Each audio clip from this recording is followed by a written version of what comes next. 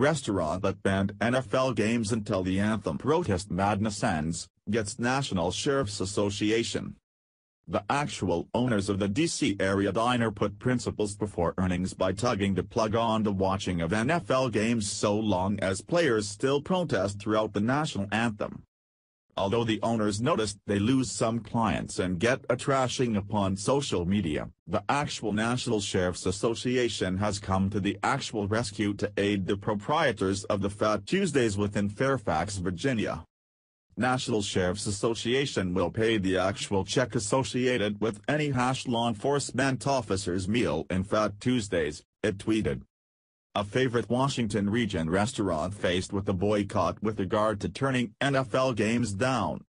As proud moms and dads of an active associate of the actual U.S. Army along with a veteran associated with Afghanistan, all of us stay on the side of our courageous men and women in uniform. Not really the men within sports outfits that have a knee as well as disrespect our own country, our own national anthem, our army and our own veterans, they said, referring to their daughters' army services. We place a much greater value on this great nation than any kind of sports occasion. Therefore, we cannot be displaying any NFL games in Fat Tuesdays until there exists a stop for this foolishness, they published. On our own, and we are probably imprudent to do this. However, we are going to lose business over this particular, but however enough is enough. Butler said in an interview. Even though Butler has averted national politics for the more than 30 years he has run a diner, it was too much. National Sheriff's Association supports Fat Tuesdays for declining to show NFL games disrespecting our national anthem. How can individuals dishonor our own flag or even our nation or our own national anthem? This individual said.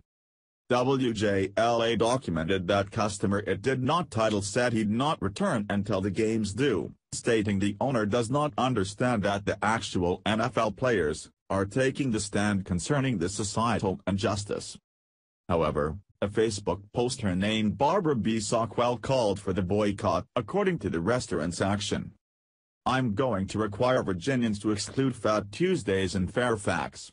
Apparently, they cannot understand that BLM.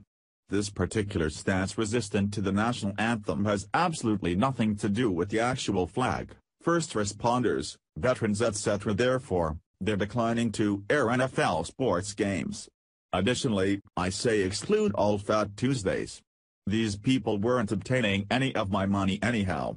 I guess the actual NFL should demand members of the squad to stay. As if they may be slaves. There is a right to the demonstration. It's period we're working out our liberty of speech, the girl posted. In reply, the National Sheriff's Association rose towards the challenge through sending the actual restaurant $1,000 to pay for the cost of the actual free dishes.